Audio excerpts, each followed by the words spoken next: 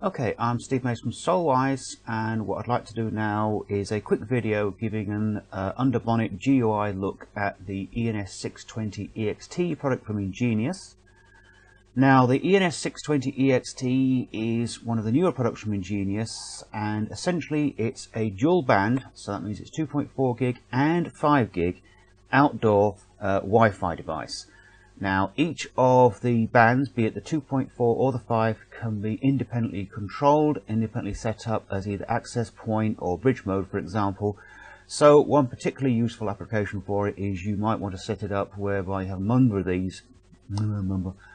of these where the 5 gig band is acting as a bridge backbone and the 2.4 is acting as local distribution for client devices.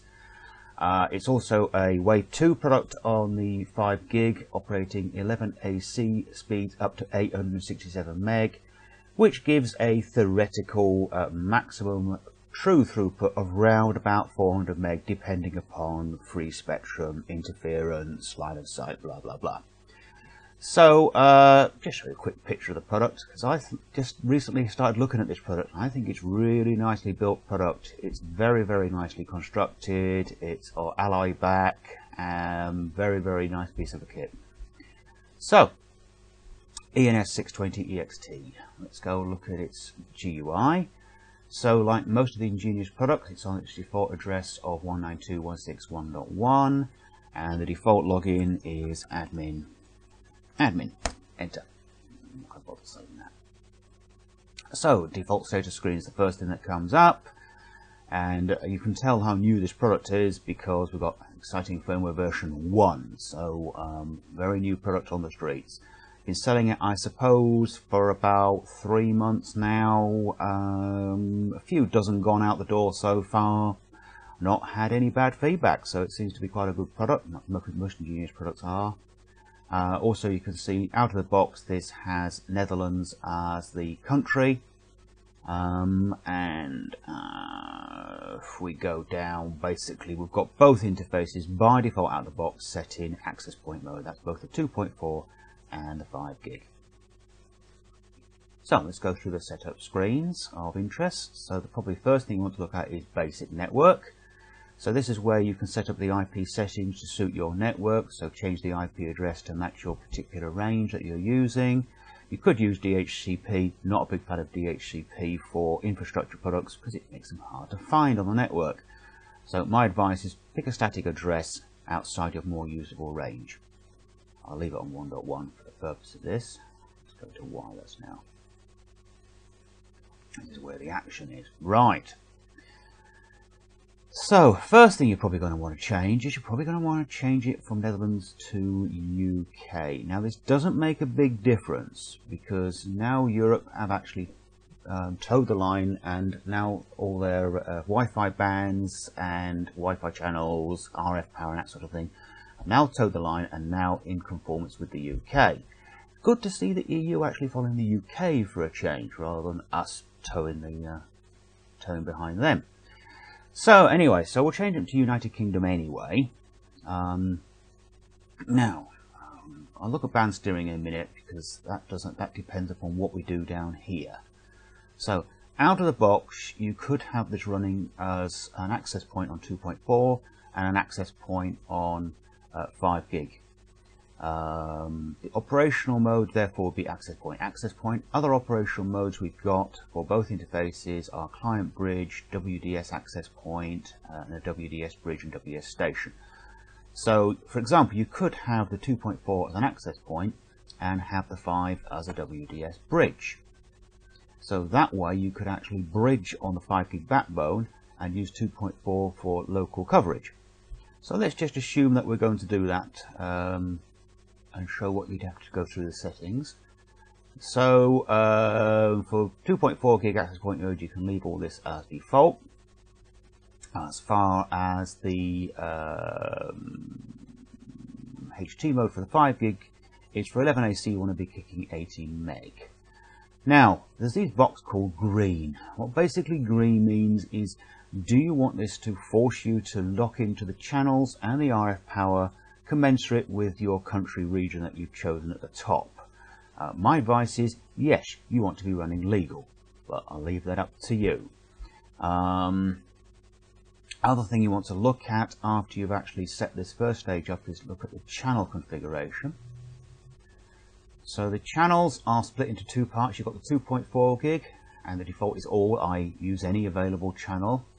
On the 5 gig, now by default there are two bands for 5 gig that we need to be looking at. There's this lower band which is 36, 40, 44, 48. So these are the low 80 meg wide bands. And then we have 100, 100, 400, 812, which are the high 80 meg bands. Now for outdoor use in the UK and the EU, you're not allowed to use these low bands. These low bands are for indoor use only. So if you're going to be using this as an outdoor device with the 5 gig as a WDS bridge, or even as an access point, you need to be picking one of these higher bands. So for example, you could pick channel 100 for the 5 gig. So you can 2.4 use anything you can find, but we'll set the 5 gig to 100. And now we'll save that.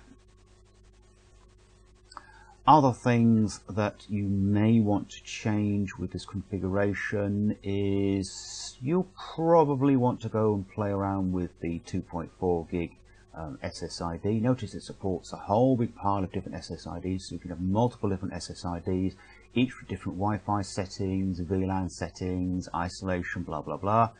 By default only the first SSID is enabled, but we'll click on edit and show you what you can do on there.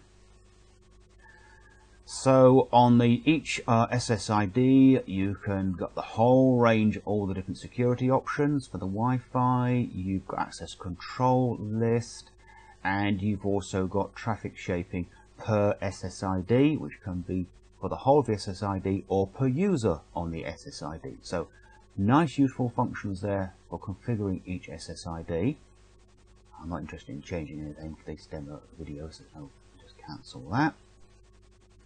If we go down to the 5 gig, now if we set this in access point mode, we'll see an exact same bunch of settings and configuration for the 5 gig, i.e. a number of different SSIDs, and we can go and change them. Because we're using a bridge mode for the 5 gig, we've got a slightly different set of options down here. So in WDS bridge mode, the way it works is each bridging unit that it needs to bridge to needs to have the MAC address configured into it of the device it's going to bridge to. So you've got a device A, a device B. To bridge between those two units, A needs to have the MAC address of B, and B needs to have the MAC address of A. Nice and easy.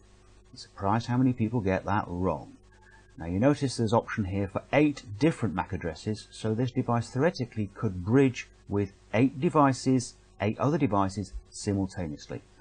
So to set up a bridge, all we need to do is enable the MAC address field, and in here we'd put the MAC address of the unit that we need to bridge to, or multiple units, the MAC addresses of the units we want to bridge to. So anyway, I haven't got any MAC addresses, but I'm going to leave those fields blank for the time being, but obviously it wouldn't work until I put something meaningful in there. Let's continue down here. So down here you can see, because the 2.4 is acting as an access point, we have a guest network option on that 2.4 gig network. So if I click enable there, and I click on edit, so here we can see we actually have a similar bunch of settings for the guest network.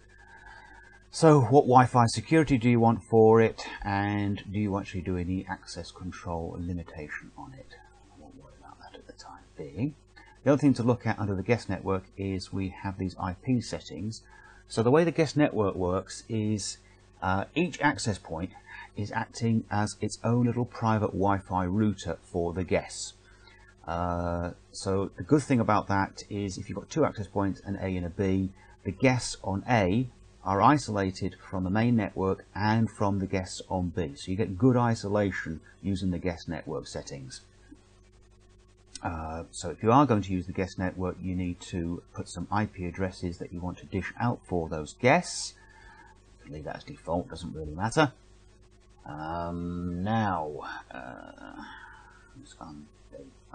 Let's leave it enabled.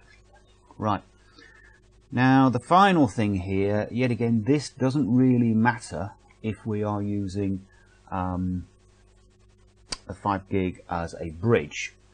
So we've got two values here. We've got a thing called Ssi Threshold. So it doesn't matter for the 5 gig because we're using it as a bridge. What it means is if the device as an access point detects a weak client signal, what it does is it kicks that client off that access point. Now what in principle that should do is it should force the client to have a look around and hopefully find a better access point for it to connect to. So quite a useful feature if you've got clients that are sticking to access points even though they're getting a rubbish signal and there is a better access point nearby. The only thing you have to ensure is that obviously they really do have a better access point to connect to. If you were to enable this and that caused the client to be kicked off, but then there's not a decent access point for the client to connect to, what it will do is it will come back and try to connect to this one again, and it will keep on getting kicked off, reconnect, blah, blah, blah. So use it with care. I said there's a similar setting for 5 gig, but that's immaterial when you're using the bridge mode. So that's all you would need to set up if you were going to use this as an access point / bridge device. Now let's just go through and see if things change if we have both as an access point. So if we set up both as an access point, the first thing you notice is this thing called band steering. Now what band steering means is if a device tries to connect to the 2.4, client device tries to connect to the 2.4, what the 620 will do is it will analyze the client to see if the client is capable of doing 5 gig. If it is, it will go through one of 3 different options to force that client onto the 5 gig. So you may say, well, I'd rather force it onto the 5 gig in order to load the balance, or because I would prefer it to be on 5 gig for channel distribution, client load, that sort of thing. So quite a useful thing to have because there's lots of spare channels. Well, there's more spare channels on the 5 gig and there's higher bandwidth on the 5 gig. So really you would prefer to have the clients pushed onto the 5 gig rather than sat there on the 2.4. So you'd probably want to do that.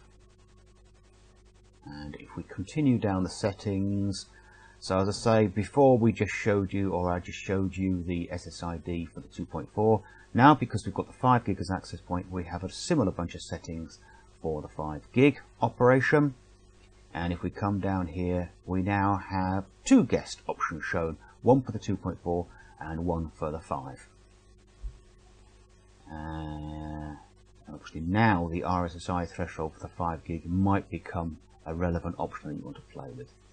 So that shows you all, as a quick rundown of all the wireless settings you'll probably want to do on it. To be honest, I think it's really easy to set up, it's hard to go wrong. So let's skip to some of the other screens now. So we'll just quickly fly through these other screens. So under management, we've got the various SNMP settings, etc, etc, etc, and at the bottom we have email alert capability. So it'll email the administrator if something goes wrong with the device or the network. We've got time zones. Set the time of the device. We've got a Wi-Fi scheduler, so you can do rebooting if you need to. Shouldn't need to in my opinion, but you can if you need to. More importantly and more relevant, you've got this thing whereby you've got Wi-Fi scheduler, so you can actually turn off bands and SSIDs at certain times of day. So you may want to turn off the Wi-Fi out of office hours or in the evening or something like that. Tools, normal pings and all that sort of thing. Account, change the default login details, usual page for firmware upgrade and factory settings, and finally a page to actually show you the log capability, log of what's been going on with the device. Now, so we'll just go back to here. So the first one final point I need to make with this product, which is pretty much the same with all the EnGenius products so far. All these changes that we've been doing are saved into the device, save current settings, but not applied to the device. This is quite a nice feature with the modern EnGenius products, because it means, unlike traditionally where every time you did a change you had to apply and wait for the darn thing to reboot, with the EnGenius products you can now save up all the changes and apply them in one go. So if I click on changes, I can just click on apply now, and it will go through and apply all those.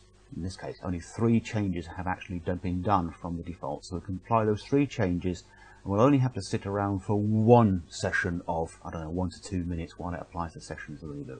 I won't bother doing that. There's no point in us just sat here twiddling our thumbs for 90 seconds. So, but if you wanted to do it, just click on apply and it will go through and do it. So that's the setup of the ENS620EXT. Nice piece of kit. I would quite like it. I like the functions, and the build quality is really, really good. And that's it. Thank you.